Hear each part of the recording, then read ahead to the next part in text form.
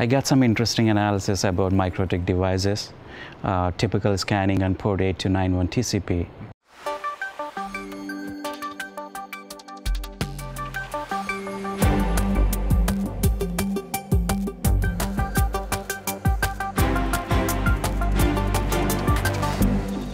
So Ganesh, I understand you have some more info on the Mikrotik vulnerabilities that were being exploited the last couple of weeks?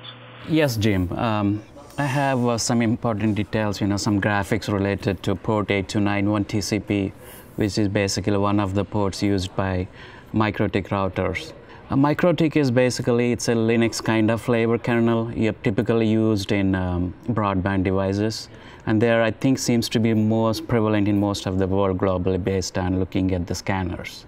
So a couple weeks ago, we had a big spike in a particular port related to Mikrotik routers. In this case, it was the port used by the Winbox service, and people were using this port as sort of a fingerprint for finding Mikrotik devices. Prior to the big jump in the scan sources, a week prior to that one, there's a release of the public exploit code to the public internet.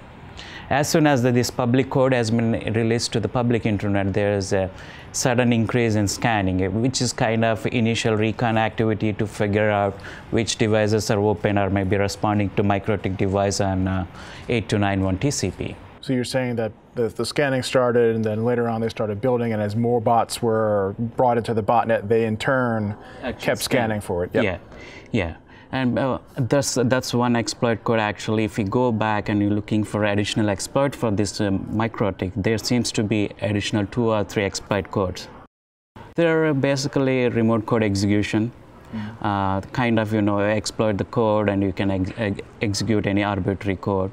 And also they can be used for any DDoS activities. Right. I think I'll show from your, based on telemetry graphs, how actually the activity started and what we have seen it. I think this is basically, this graph basically explains number of scan sources we are showing. It's in the week of 324. As you can see, the x-axis is almost flat line prior to this time, and it suddenly jumped, huge spike in there. In this case, on the y-axis is a number of scan sources. In this case, basically 140,000. The red dots here, basically, it's one of the alerts we see from our telemetry data. Around this time, 316, there's one or two reports at that time, alerts at that time. That's actually the recon time.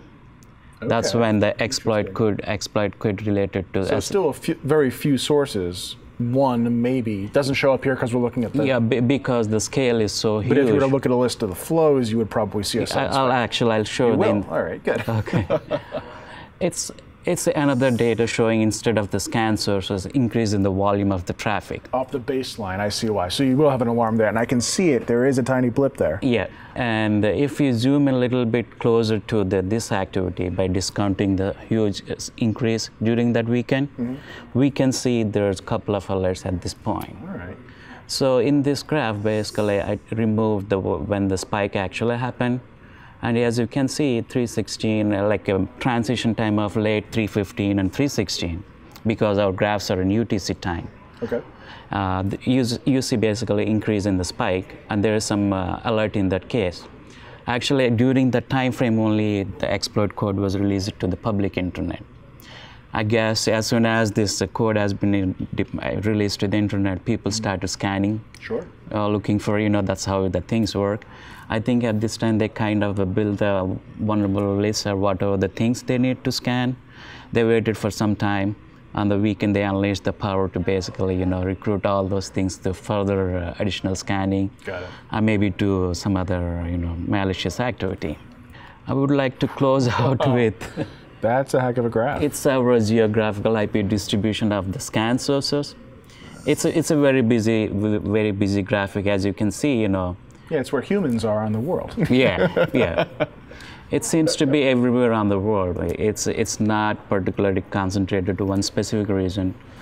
And based on short inquiries, a couple of top services in our list, actually they seems to be having Mikrotik devices. All right, that's some good analysis. You're going to be excited to see our internet weather, I bet. Yeah, I'm sure. as I understand it, around the 1st of April, they switched from scanning for 8291 to scanning for port 2000. You gotta steal all my thunder, Jim. Yeah, that's true. We have noticed it, but probably we'll bring up for another time. That's what I was going to talk about. All right, we'll get there. We'll get there. Okay. So, thanks, Ganesh. Thank you. In this case, basically, the vendor Mikrotik provided a patch long time ago. I think at least 6 months ago.